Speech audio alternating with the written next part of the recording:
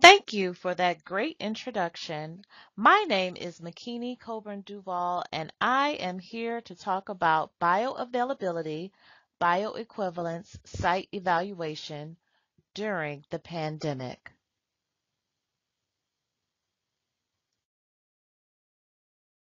By the end of my presentation, you should be able to describe the role of Osis in the drug life cycle and explain how Osis has adopted new techniques to accomplish the agency's mission in the face of the COVID-19 pandemic. First, I will introduce you to Osis, share our mission and what we do, tell you about the alternative approaches that we took in the face of the pandemic, and give you some metrics.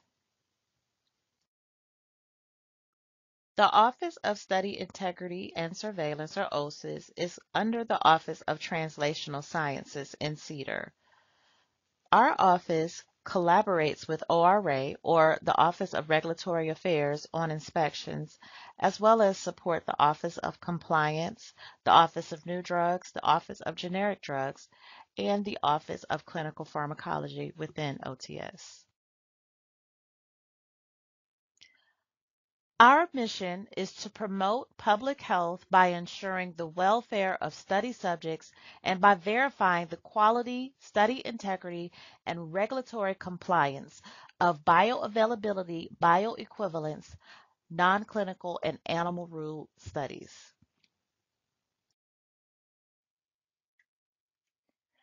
We support FDA's and CDER's mission to protect public health by conducting comprehensive study-directed and surveillance inspections of firms that conduct studies in support of human drug applications. In addition, we develop and refine strategies to improve inspection planning, execution, and evaluation, and provide recommendations to CDER review divisions while focusing on human subject safety and data integrity.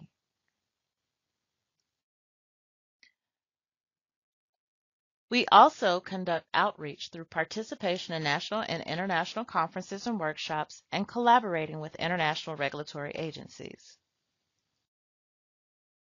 Our mission can be summed up as select, inspect, report, support.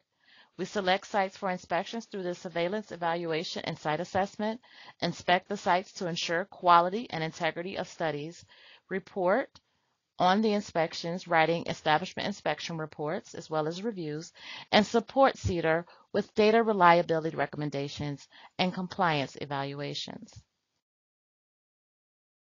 So when we look at the inspections process, we first prepare for that inspection by distributing a workload and doing a very thorough comb through of the documents that have been submitted under that application to prepare for that inspection.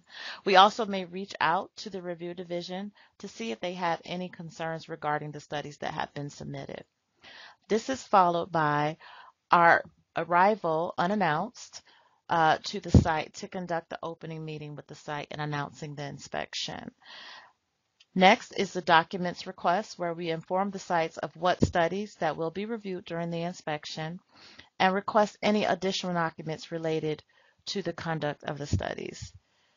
Next, we usually do a facility tour where we conduct a tour of the facilities, and this could include sample receipt areas, sample storage areas, laboratories, clinical facilities, archives, server room, the like.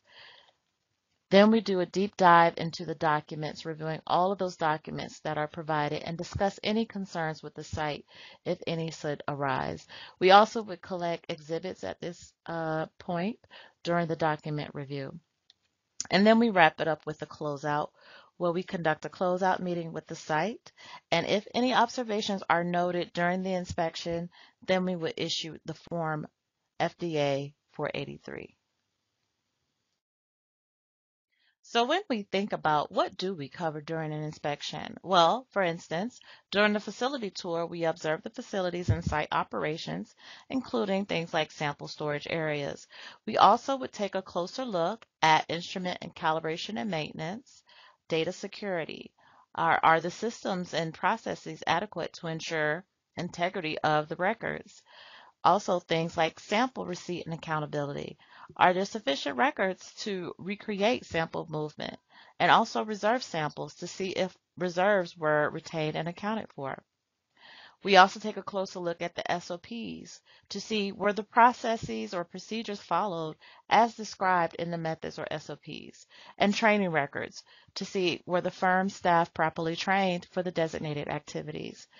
And of course, we look at things like method validation for precision and accuracy, stability, recovery, for instance, sample processing, sample analysis, as well as method performance audit trails and documentation. Documentation also just to see are the processes and procedures properly documented to reconstruct study conduct. So now it is time for our first challenge question. What role does Osis play in the drug life cycle?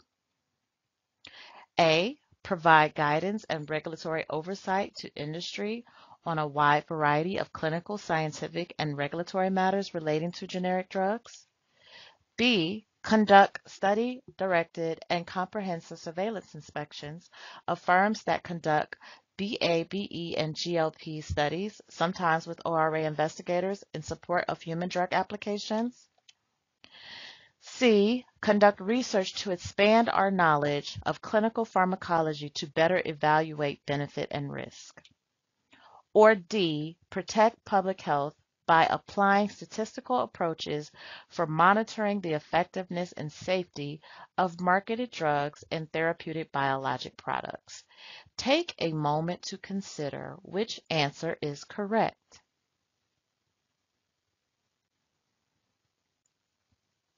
If you selected option B, you are correct. Conduct study-directed and comprehensive surveillance inspections of firms that conduct BABE and GLP studies, sometimes with ORA investigators in support of human drug applications. As a result of the COVID-19 global pandemic, routine on-site inspections were not possible due to travel restrictions from March of 2020. So all scheduled inspection travels were canceled. To mitigate the impacts of the COVID-19 related travel restrictions on FDA's public health mission, Osis moved quickly to develop alternative approaches to help support CDER's mission. In response to this challenge, between March and May of 2020, Osis quickly developed the Remote Record Review tool, which allows our office to review BABE and some GLP studies submitted to the agency in support of human drug applications, despite travel restrictions. The program was rolled out in June of 2020 and has continued throughout the COVID-19 pandemic. Similar to on-site inspections, we review various aspects of studies as well as the facility. It is a voluntary interaction with the site of interest in support of applications and supplements.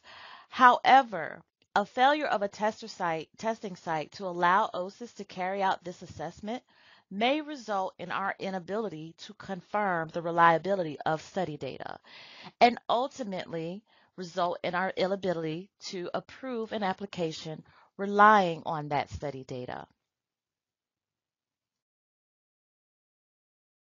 The remote record review are focused interactions to verify study-related documents.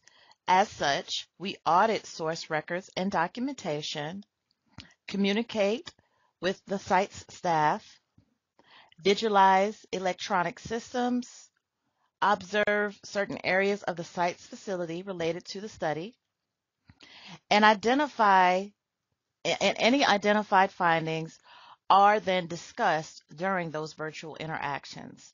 The remote record reviews are conducted in such a way that's comparable to on-site inspections, so in similar time and manner, similar in scope and duration of interaction with the site. We look at the remote record review process and see there is a lot of similarities to the inspection process. There is still a planning phase where we distribute the workload, but we also send out the first communication letter to the site requesting a remote record review of the documents for a particular study. We do a document request in letter 2 with attachment A that spells out the specific documents that we would like to see for that study. Once we receive all of those documents, we review them and then schedule an opening meeting with the site to conduct the remote record review. We do include a tour during that interaction, and we tour some of the same facilities as we would during an inspection. We have discussions with the site through daily meetings, and we address any questions or concerns that we have about our requested data, and sometimes request additional documents. We then wrap up with a closeout meeting with the site, and if we do have any observations or findings, we will issue them, and this is sent in written form in an email prior to closing out the remote record review. The remote record review is very similar to an inspection in the fact that we cover the same aspects, including facilities and site operations, drug product and subject sample accountability, reserve samples, SOPs, protocols, and protocol deviations, training records, method validation and sample analysis, method performance, audit trails and data security, instrument calibration and maintenance, documentation and AE reporting, monitoring reports, and IRB IEC oversight for clinical remote record reviews. We use document sharing, read-only access to electronic systems, and video conferencing to discuss questions, concerns, and findings. If there are observations at the conclusion of a remote record review, we provide written observations. And there is still an opportunity for a site to respond to those observations. Most importantly, we're able to identify issues that may impact data reliability and subject protection. The findings from an remote record review are intended to inform new and generic drug application decision-making by assessing the reliability of study data submitted in support of an application. Now, let's take a look at the metrics.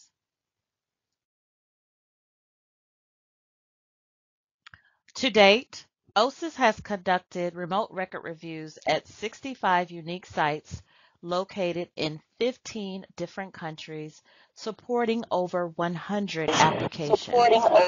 Under ANDAs, we see that they are 29 remote record reviews analytical, 18 clinical remote record reviews, 5 BLAs, 7 analytical under NDAs, 6 clinical, totaling out at 41 analytical remote record reviews and 24 clinical remote record reviews.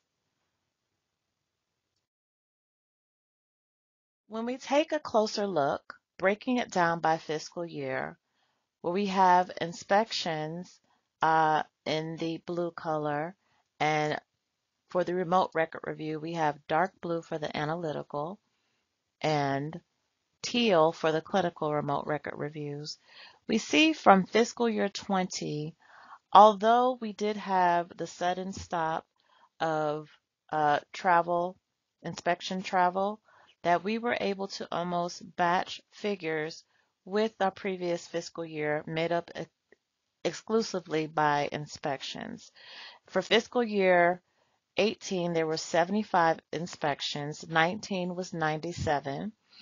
For fiscal year 20, it was 43 inspections, but then we made up a large portion of the difference where we conducted 36 remote record reviews, 22 being analytical, 14 clinical, primarily in that last quarter of fiscal year 2020. The rollout was in June, and most of those remote record reviews were conducted in that last quarter from July to September.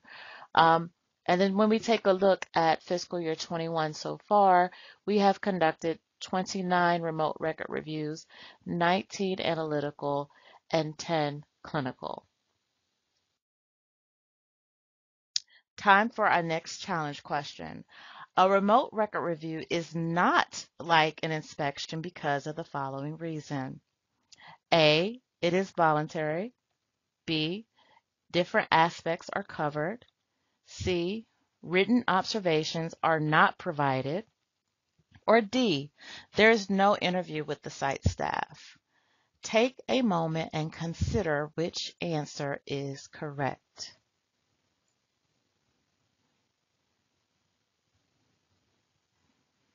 If you selected option A, you are correct. The remote record review is not like an inspection because it is indeed a voluntary process. In summary, Osis's mission to promote the public health by ensuring the welfare of study subjects and verifying the quality, study integrity, and regulatory compliance of bioavailability, bioequivalence, and GLP and animal rule studies has been able to continue through our office's adaptation and innovation in the face of the pandemic. Due to the pandemic, it led to the development of the remote record review. This tool, established by Osis, allowed us to continue to support CDER application assessments even though agency travel is restricted. And the metrics has shown that it does provide comparable outcomes to on-site inspections. In closing, despite the sudden travel-related restrictions due to the COVID-19 pandemic, Osis quickly adapted and applied innovation in order to persevere in the continuation of our important work to fulfill our mission of helping to ensure public health and safety. That concludes my presentation. Thank you all for your time, and I will be back in the Q&A panel a little bit later to answer any questions that you have submitted.